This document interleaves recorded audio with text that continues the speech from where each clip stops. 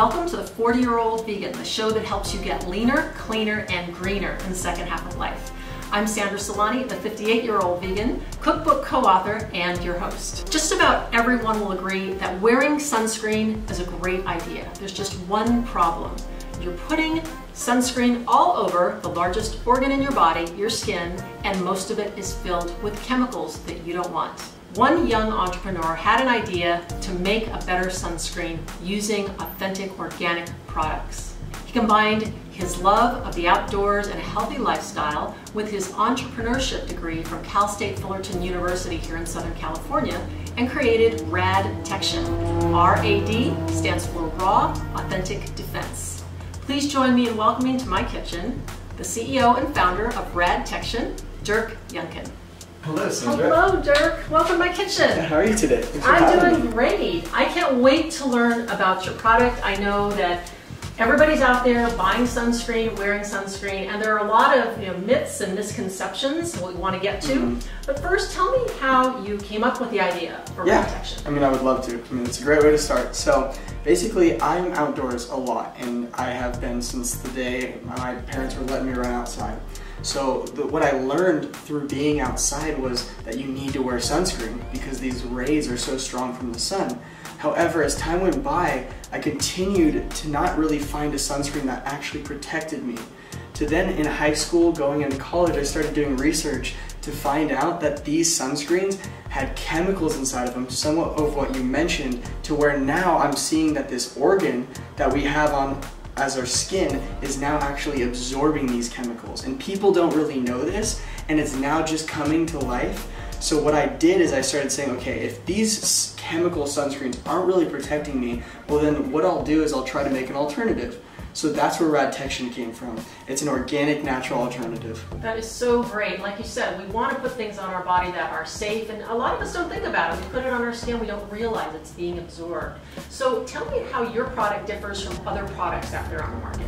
Absolutely, yes. So for one, as an outdoor enthusiast, someone that's always going outdoors and that's excited to be running around, what I know is that I like something that I can take with me that's not bulky and that's not inconvenient. So organic sunscreen, I wanted to make sure it was something that I could run around with. So this stick version is what allows me to put it on in certain spots but then put it away so it's not taking up a lot of room. So if I have a surf backpack or even just a little bag, it can go around with me and it's easy to apply too. So it's not inconvenient in any way. That's great. You go to the beach, the pool, and it's not a big bulky container. Exactly. And what's awesome is the whole stick version allows you to choose where you want to put it, and you're not taking up too much of whatever you're putting on, and then you can rub it into where you need it. So it's not taking up, you're spending it worthwhile. I love it. Now, there's a lot of talk about SPF, and people want to get the highest level of SPF. Are there any myths around that? Yeah, I mean, great question, and that's something that I started doing a lot of research into because what I realized, so I used a lot of organic sunscreens before I went to Radtection, and what I learned is a lot of them were really pasty when I put them on my skin, and the worst was when I went into the ocean and they just fell right off. So then I actually started getting even more fried, and then what I needed to have learned was, wow, you actually have to protect yourself, but how much SPF is important. So what I learned is a 15 SPF to a 50 SPF is a difference of a couple percentages. So a 15 SPF protects 93% of UVA and UVB rays.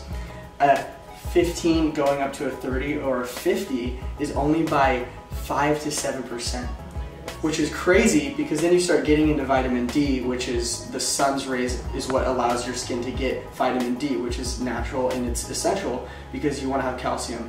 And that creates strong bones, and everyone's trying to make sure that we don't break anything out there. And that's something that we're actually being deficient in if we don't get enough sun, which is why people should actually be wearing a lower SPF than a higher, so that we can actually take in a little bit of the sun while we are out in it.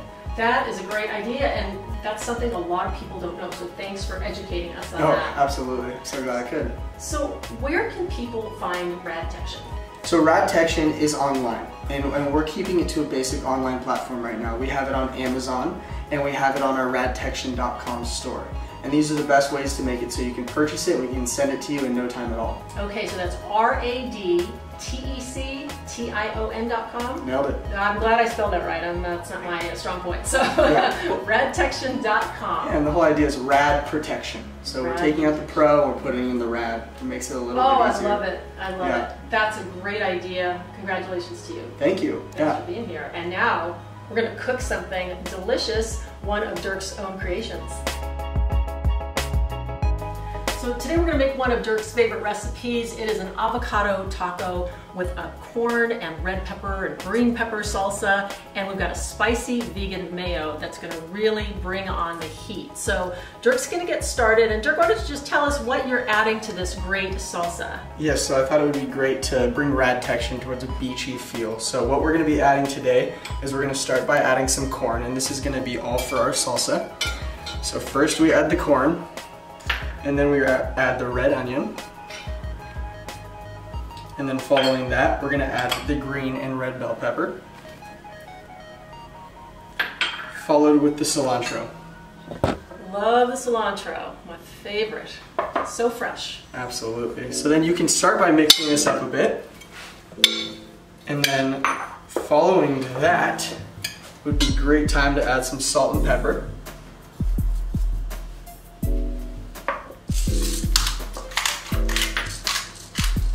So pretty, it looks like confetti. Yeah, this is wonderful. And then you cannot forget the limes. Oh yeah. Practically a key ingredient. And you can just squeeze it on in there. We like to use one whole one typically. And at that point I can just start mixing it in. So while Dirk's mixing that, I'm going to make a spicy vegan mayo. And yes, vegan mayo does exist, and it tastes just like the real deal. So we're adding some spicy vegan mayonnaise. So mayo is the base, and it is plant-based mayo, so no cholesterol to worry about. We're also using chopped jalapeno. Now what I did was I took out the seeds and the pith of the jalapeno because those add a lot of heat. You can leave them in if you like. I have a feeling Dirk likes the heat, right? Love the heat. But what you want to make sure is when you cut a jalapeno, wash your hands with soap and water afterwards, because if you don't and you touch your eye, you are not going to have a good time. So, I've done it myself. Yes, I have done that many times. It is not fun. We're going to put in some more lime juice, and that is that sort of signature flavor that you love having in salsas and spicy mayos to give it that Mexican flair. We're also adding more cilantro. Oh, some is escaping, but we'll add that in there too. And I love cilantro. I think it adds just a wonderful citrusy flavor, but there are a lot of people that don't like it. So what I would suggest is if you're not a fan of cilantro, use flat leaf Italian parsley. It'll give you that nice fresh flavor, but I am just a huge fan of cilantro. So here we go. We're going to mix this and pulse it until it's a nice, smooth, creamy mayo. Hang on tight. And I'm going to open it up. I'm just going to scrape off the edges a little bit and bring it in more. We want to make sure it's nice and creamy, and it's getting a beautiful light green color. Smells good too. Whew. So let's put some on a plate.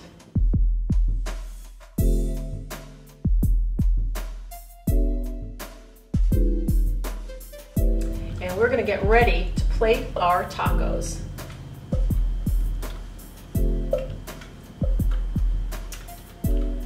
There's one more key ingredient in this taco, and it's avocado. And so many people love avocado. And I've got to tell you, when Dirk first brought this recipe to me, the avocados were deep fried. And I know there's nothing that sounds better than a deep fried avocado, right? They're actually beer batter dipped and deep fried. Sounds good, and you're gonna be mad at me. I told them not to deep fry the avocado, so we're gonna just put them in plain. The reason we do that is, especially after we're over 40, we want to get rid of the oil as much as possible or reduce it as much as possible. So if you have a favorite recipe that calls for deep frying, just leave out the deep frying and put in the fresh avocado or whatever the item is, and you can still enjoy those recipes, but you can make lighter versions of them. Now when you're a young guy like Dirk, you know, you can have those deep fried foods, but as we get a little older, we want to reduce the fat as much as possible. And I think it's still going to taste great because I can smell that salsa from here. And definitely. It's amazing. I'm still making bad decisions. Okay, so what we're gonna do is I'm gonna put the mayonnaise on first, and that'll give us a nice base. And it looks so pretty. Look at these colors. Beautiful, green, fresh. And again, this is a plant-based mayonnaise, so you don't have to feel guilty about it because there's no cholesterol. And then if you want to add the avocados or the salsa, you can put the salsa on first and then we can add the avocados last. And we're using Cabo Chips brand tortillas. And what I love about these is they only have about 4 ingredients. So you know you're getting something good. And you find them in the dairy case because they're partially cooked. So you get to cook them at home and make home cooked tortillas. And they're gonna taste fresher because you make them yourself. Give that nice, authentic cantina flavor. Oh, that looks so good. And I'm gonna grab salsa. Yeah, this looks wonderful. Oh, look at the colors. Lots of antioxidants in here. We want those to help us be healthy. And there's vitamin C with the lime. Oh, beautiful. And of course, we've got some sriracha sauce for those of you who like it hot. I think I'm gonna skip the sriracha. Do you want sriracha, Dirk? Absolutely. Oh, yeah, I knew he was gonna say that. He lives on the edge. Guy. He lives on the edge. These look so pretty. And that is one healthy taco. I'm gonna take a bite and I cannot wait to try this.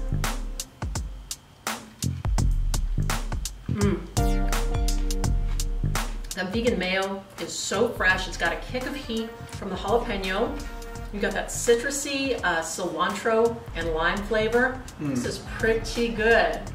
Not bad, even without the deep frying. I think we got a winner here. I cannot complain. I'll tell you right now. Very nice. Now, this show is all about getting leaner, cleaner, and greener. And I wanted to ask you, your product really is helpful when it comes to the environment. Tell me about that. Yeah, you know, something that's awesome is taking care of ourselves, and first and foremost. But then you have to look at the things around us. And what I started to learn was that these chemicals also are altering outside ecosystems, and when these chemicals fall off into the ocean, I always like to give this description, they have to go somewhere because they're not biodegradable like a lot of natural things. So what they do is they have to find a host, they end up going into this host, and then they build up and it turns into a bacteria which explodes. Now this is happening around the whole entire nation, and Hawaii is becoming the first state to ban these chemicals from being in the sunscreens that are being sold in Hawaii. Now that's just the start. I could not imagine where it's going to go next. That is amazing. Hawaii is taking the lead on this, and I didn't even know about this until I talked to you. So thank you for letting us know about how what we're doing is not only impacting our own health, but the environment. So if you want to learn more about Radtection sun protection, go to radtection.com. That's RADTECTION.com. Check out Dirk's story, how it all came about, and you can buy those products for yourself. Thank you for joining us today on The 40-Year-Old Vegan. Welcome back to The 40-Year-Old Vegan. It is time for dessert, and we're making a raw vegan dessert. This is a pear terrine with a vanilla creme anglaise, and I know it sounds complicated, but it's super easy. So we're going to start with our crust, and the terrine just means layers, and we're going to start with a crust that is made out of just some basic ingredients. We have dried apricots, and this is going to give it that stickiness we need to hold together. And it's going to also give some great sweetness. We're then adding pecans, and the pecans are going to give it a crunchy, buttery flavor, which is so good in a dessert. Every time I use pecans, I feel like it's the greatest thing in the world, like I'm having something really special. The next thing we're going to add is agave nectar, and this is also going to help it all stick together and adhere, because we're going to need that as we build this terrine. We're building layers. And the last thing might sound a little counterintuitive, but it's a big pinch of salt. And the combination of the sweet and salty in the crust really works beautifully on this. In fact, a lot of people mention that when they have this dessert. So we're going to just mix this until it all gets really sticky.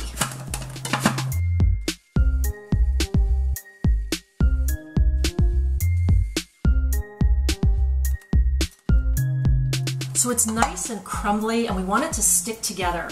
The next part of this, and this is the pear part of the pear terrine, we're chopping up some pears in little tiny cubes, and I'm going to add some vanilla. Now because we're not baking this dessert, you want to use an alcohol-free vanilla, otherwise you're going to taste the alcohol. When you use alcohol-free or alcohol in a vanilla, it bakes off during the baking process, but when you're using a raw dessert, you don't have the chance to bake it off. So we're just going to put an alcohol-free vanilla in with the pears, and we're going to mix them and just let it marinate in there. It's going to give it a wonderful flavor. And if you had a vanilla bean, you can even scrape a vanilla bean in there and it's going to be wonderful.